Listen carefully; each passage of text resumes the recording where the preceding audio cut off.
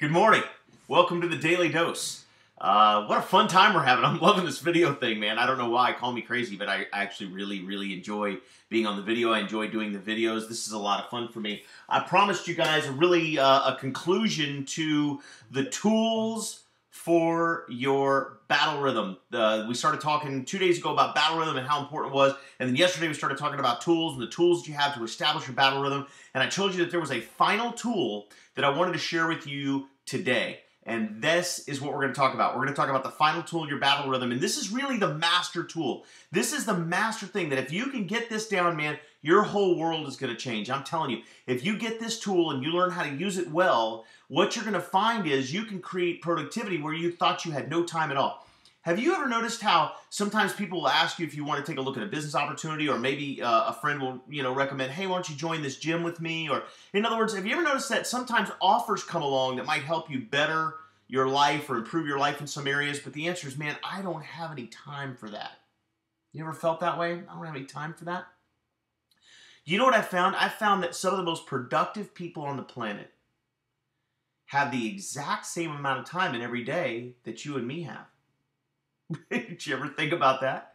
I mean, honestly, really, you look at guys like Donald Trump, he owns God only knows how many companies and buildings, and he's building golf courses, and he's starring in television shows, and he's doing news appearances, and how does a guy like that fit it all in? He's got the same 24 hours in every day that you and I have. Here's the difference. Donald Trump understands how to use the master tool, and the master tool is what I'm going to share with you right now. The answer is a calendar. Now, I know that sounds ridiculously simple, but trust me on this. If you have, we go back to having a battle rhythm. And if you have a battle rhythm, then you know you're going to get in every single day the things you need to get in. You're going to know that you need to do certain things on a certain timeline. And yesterday we talked about a couple of tools for your battle rhythm, right? Some things that you're going to need to have. You're going to need to have a journal so you can write down your goals. You're going to need to have a weekly tracker so that you can track those goals and know that you're on the path to achieving the things you want to achieve. But the last thing that you need is a calendar. Because I got news for you, that weekly tracker, you're not going to get to those things on that weekly tracker unless you cordon off time in your day, each and every day, to attack those things. So what I've done is, first of all, let me tell you, you can have a written calendar, like a day planner, kind of one of those folding leather things, and that's well and good, but I'm going to recommend this. I'm going to recommend a digital calendar. Now, you got a digital calendar in your Microsoft Outlook right there on your computer, or if you're a Mac guy, Mac comes with iCal, which is their calendar program. It's wonderful. And that works fantastically because any one of those kinds of programs, iCal, Outlook, even Palm, I think, still makes a calendar program. Not only will you have them on your desktop, you can also have them on your laptop, on your iPad, on your phone. I know that on my smartphone here, there's an application, in its calendar application, and it literally, I don't know if you can see that, but it literally brings up the calendar. You can't see it because of the glare, but it brings up my calendar. And so everything that I need to get done throughout the day is right here on my calendar. And when I update it here, it updates on my home computer and my office computer and my laptop and everything else. So you can get all these calendars intertwined. And if you don't know how to do it, ask a 13-year-old. They've probably already got it figured out, right? But get yourself an online calendar, and then here's what you do. You mark off those things that are important to you. You mark them off. So, for example, on my weekly tracker, on my weekly flow, I've decided there are certain things that I need to do. And I've isolated those things, right? And they're on my tracker. Did I do this today? Did I do that today? Did I do that today? But to make sure that I get to those things, I put them into my digital calendar. Now, what I've done is I've printed out my digital calendar for this week. And I don't normally print it out. I normally just use it on the computer. But I printed it out so I'd be able to just sit here and read it to you. And I want to give you an idea of how structured these things are. So just as an example, every morning at 6 a.m. it says, right here on my calendar, there's a little event marker that says, up with the alarm, morning routine, breathe, stretch, journal, and recite.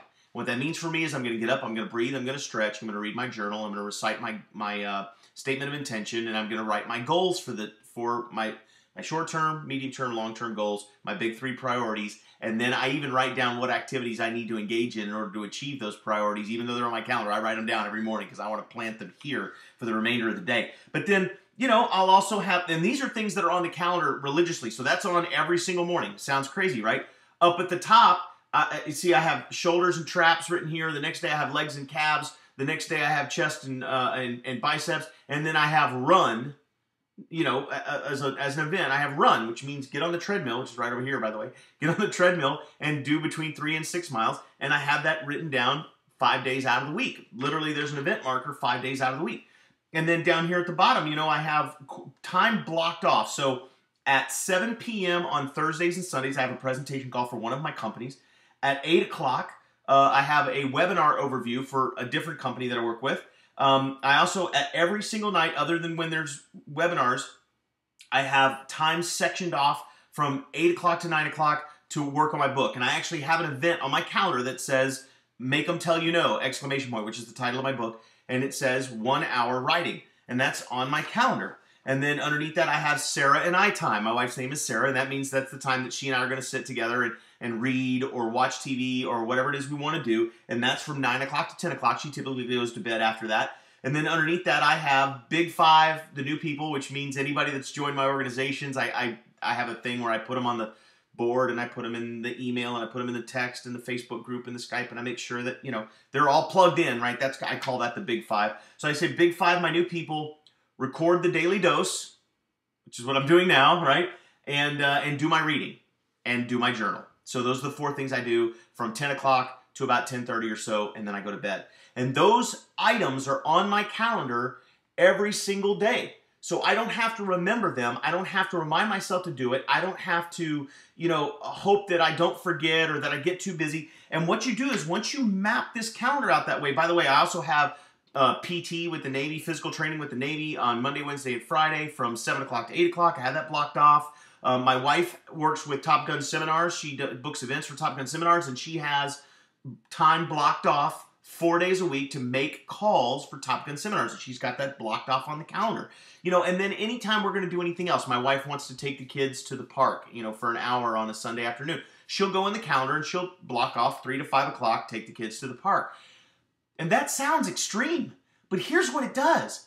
It allows me to section off time for the things that are important, for the activities that are taking me towards my goal, but also it allows me to section off time for my family or something that my wife wants me to do or something that we need to do together. Or, for example, I'm buying a truck and tomorrow I'm going to pick up the truck. It's a truck to use to go down to Mexico, but I put in the calendar it's an appointment here, and I put it here on the calendar. Go sign the paperwork on the truck at 2 o'clock tomorrow.